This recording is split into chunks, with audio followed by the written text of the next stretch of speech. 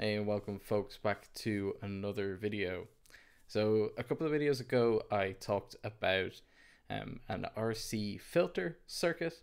Um, that was in the video where I was talking about um, how a PID controller works, and I coded one up for as an example on an Arduino.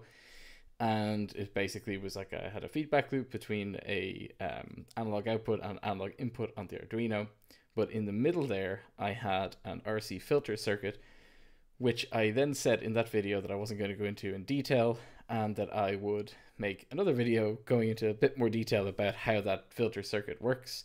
And well, that's this video. So we're going to talk a little bit about how an RC filter circuit works, and specifically with the example of, say, that Arduino that we used, how it can help turn a constantly varying pulsing PWM signal into a more or less flat DC value, which is what we wanted in the case of our Arduino feedback loop, so that the analog read side wasn't just jumping between 0 and 5 volts at a certain period. It was actually just giving us a steady value, which was the DC voltage.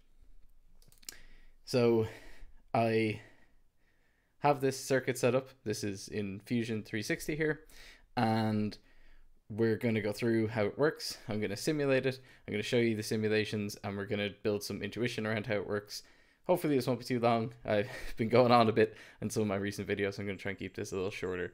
Hopefully. I may fail at that, but anyway. Right, so let's jump in. So first of all, this is just a simple schematic diagram done up in Fusion 360, which is effectively the electronics portion of Fusion 360 is Autodesk Eagle.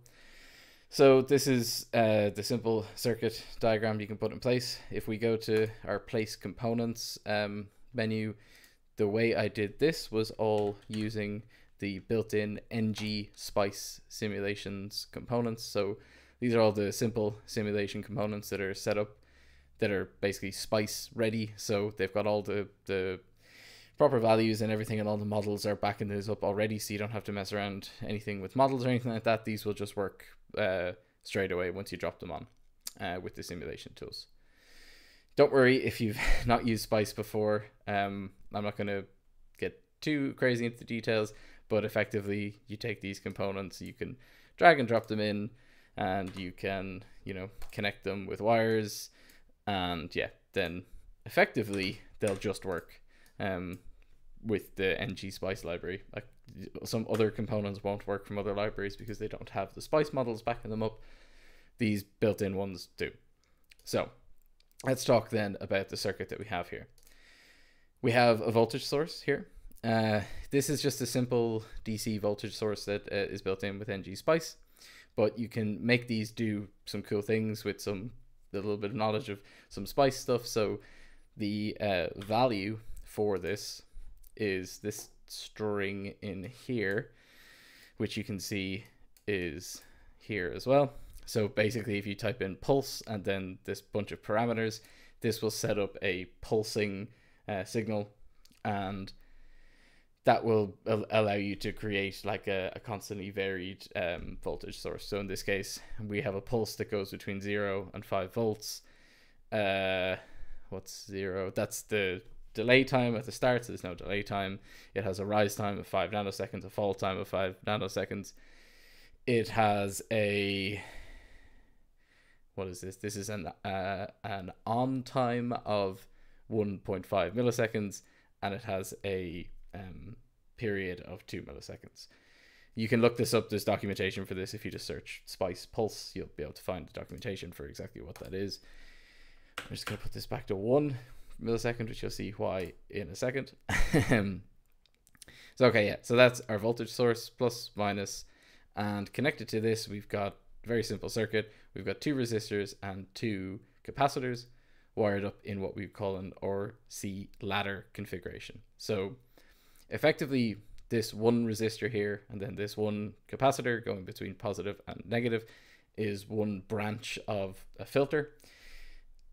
So then if you combine 2 of them together, you've got one filter filtering this signal, and then you have another filter filtering the output of the first filter. So between here and here, you've got your output basically is here between here and here.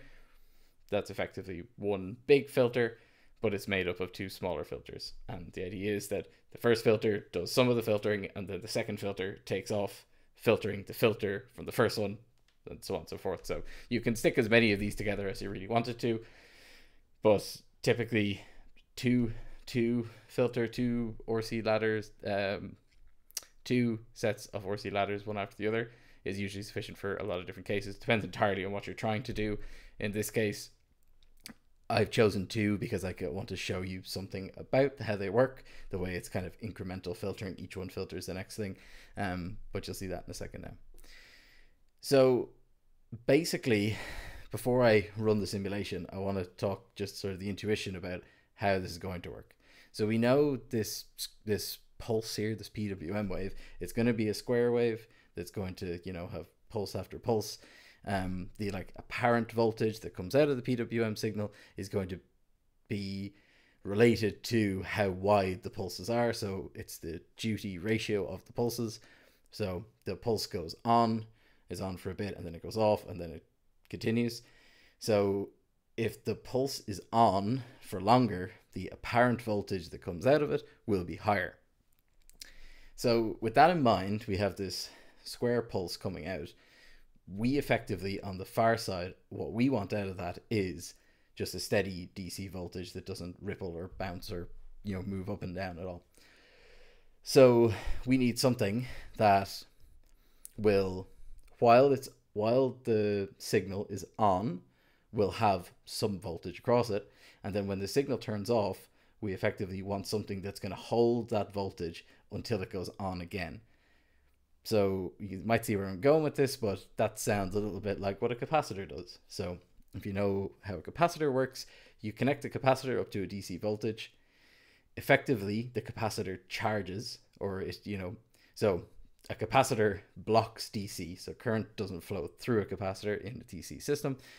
But what happens is when you connect it up, charge builds up inside the capacitor and it holds, you know, a charge. So you'll see this in different applications for different things, but if you connect up a capacitor to something, it'll charge up, and then you disconnect it and it can hold charge in it, which then has to be discharged sometimes. So you'll see used to be a thing with kind of old school cameras where they'd have these big chunky capacitors in them for the flash, and if you were taking the camera apart to service it, there was a little button you were supposed to press which would make the flash, which would discharge that big chunky capacitor inside it. Because if you're messing around inside that camera and you accidentally touched that capacitor, it could discharge into you and give you a bit of an electric shock. And it was a fair belt that you'd actually get out of one of them, because they were they had very high capacitance, so there's a lot of energy stored inside them to make the flash super bright.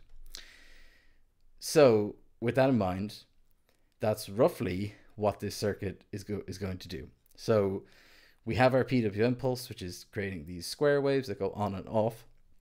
During the on cycle of that PWM, this capacitor is charging up, so it's gathering voltage until it reaches basically it's fully charged and it's not going to accumulate anymore. Then when the PWM signal drops back down again, this capacitor is going to discharge, so it's going to give off some of that charge that it's built up. So then when the signal goes high again, the capacitor will start charging again. When it goes low again, the capacitor will start discharging, and you'll get this sort of back and forth behavior on the capacitor. So it'll charge and discharge and charge and discharge and charge and discharge. The idea then is that we basically set up the values of our resistors and our capacitors in this circuit so that the rate at which it's charging and discharging means that we get this solid value the whole way across that doesn't dip or anything like that. And we can tune that by changing the values of the capacitors, essentially. So if you had capacitors with very, very low capacitance, they would charge very quickly and they discharge very quickly as well. So depending on the frequency of your PWM signal, which for an Arduino is 490 Hertz, it may be the case that you've charged your capacitor, your PWM signal goes off, but your capacitor discharges very quickly and the voltage then just drops back down before the next PWM pulse is able to hit. So in that case, you'd actually want a larger capacitor to be able to hold more charge, to be able to basically persist that voltage for longer. So, okay, I've said a lot there. Let's have a look at something. So I'm going to go up here to the simulate toolbar, and I'm going to hit the simulate button. I'm going to do a transient simulation, which will run over a course of, I think this is, 0.2 of a second. So I'll hit simulate. Oh, and there we go. Okay, so this is the output of our simulation. So what's going on in here is I've only put one probe on it. So this probe is effectively just looking at the output of our PWM signal. So we have a voltage up here. It's 5 volts for 0.2 seconds. Then it drops to 0 volts and that moves on. Oh wait, sorry. What's the period for this? Oh yeah, sorry. Yeah, sorry. Doesn't matter. The period doesn't matter. Let's forget about that for a second. I misspoke a bit. Let's just look at, all we're interested here is that we're on for half of the cycle and then we're off for the other half of the cycle. So yes, so between 0.2 and 0.201 and then 0.202, we have our pulse. And for half of the time it's on, for half of the time it's off. So for what we know of PWM, this is a 50% duty ratio PWM pulse.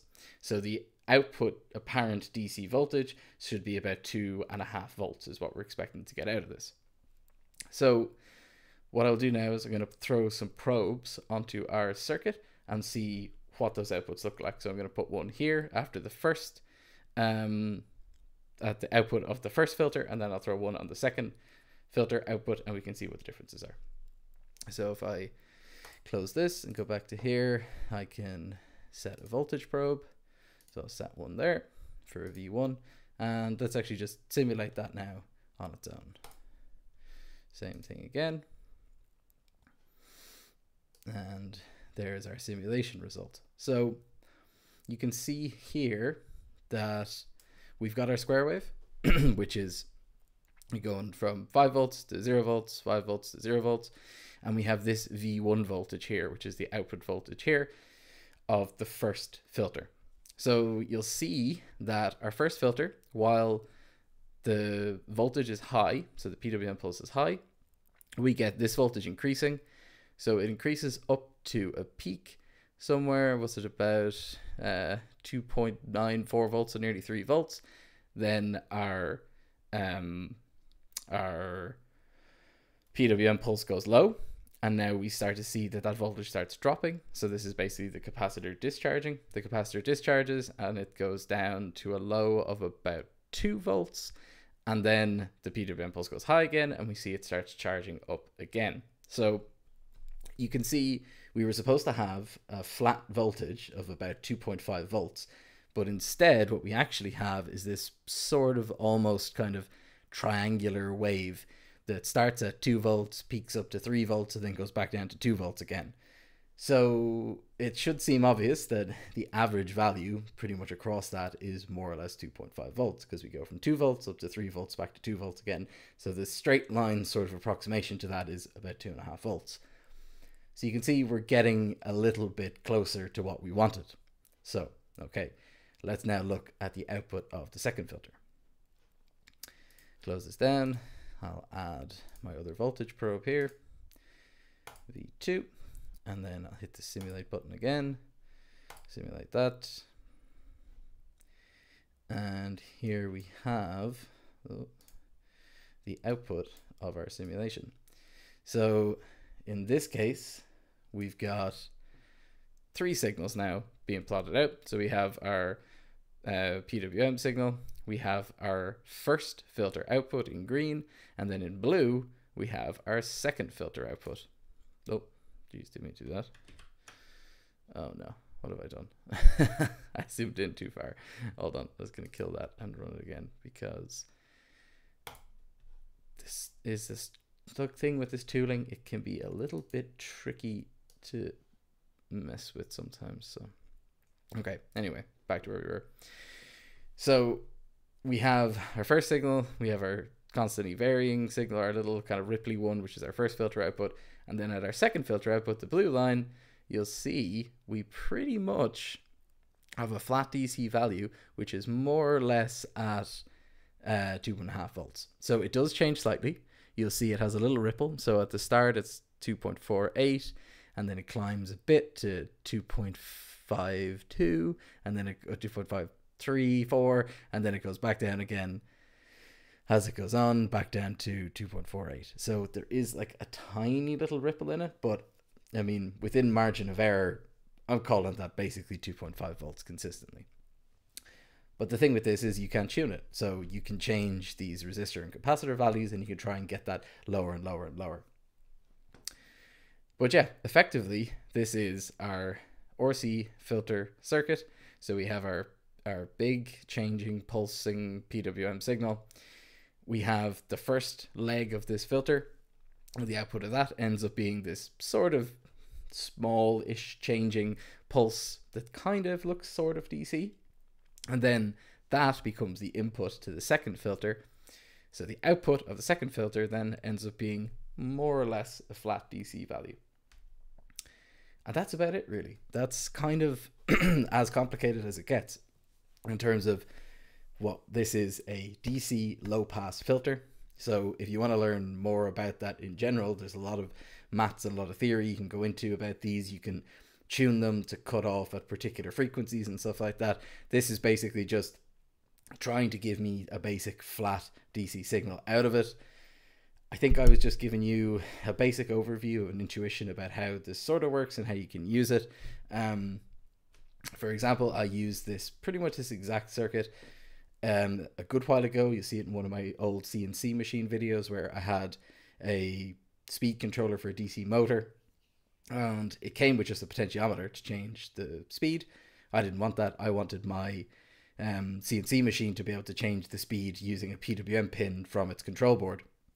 The only trouble was the speed controller didn't like a PWM control signal. So what I had to do was I had to make a little breakout board, which was just whatever resistors and capacitors I had lying around, made a little DC filter so that my PWM went into that, and then the filter DC, the approximate value, went into the speed controller, and it worked. Which I was very happy with myself at the time, because I applied something that I knew abstractly from, electronics and maths. I was able to build it, apply it in a place where it actually worked and solved the problem that I was having, which almost never happens. So anyway, I hope I've given you enough information that you might be able to have this in the back of your head, so that if something like this comes up in the future, you'll remember it and be able to apply it yourself. I haven't gone into huge detail. There's so much detail you could go into on this, but I'm going to cut it here. I'm just under the 20-minute mark, and I'm going to leave it there. It's still a little longer than I wanted to, but I hope this was useful for you guys, and yeah, I hope you enjoyed. So if you have any questions, leave them in the comments below. I'll do my best to get back to you. If you have any really specific questions, maybe find a better expert for them, but I'll try my best to answer anything that comes my way. So yeah, that's about it. Thanks for watching, guys, and I will see you in the next one. Bye bye.